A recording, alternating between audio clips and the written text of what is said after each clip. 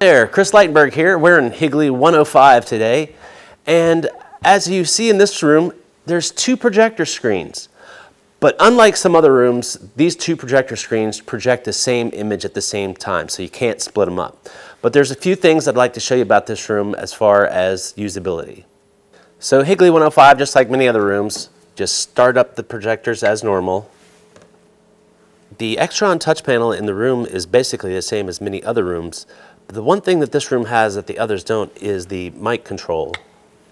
And I'm going to walk you through some of that. Okay, so if you want to use the mics in Higley 105, you'll find that they live right here in this drawer. So we've got two different kind of mics in the room. We've got a handheld mic and a lapel mic with a body pack on it. And then you just turn on your microphone, give it a second, and check, check, check, it's on. So when you turn on the microphone, you'll see channel number is 4. So then you'll go over to the touch panel for the microphones, and then you will adjust microphone 4 for volume control.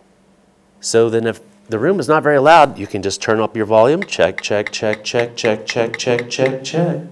And don't forget, whenever you're done, to please put your microphones back in the black bags and put them back in the drawer. We appreciate it. Also, just a friendly reminder, when you're done using the room, to make sure to power off the system. So, if you have any technical problems, or if you'd like to schedule a classroom equipment training session, just call or email the service desk.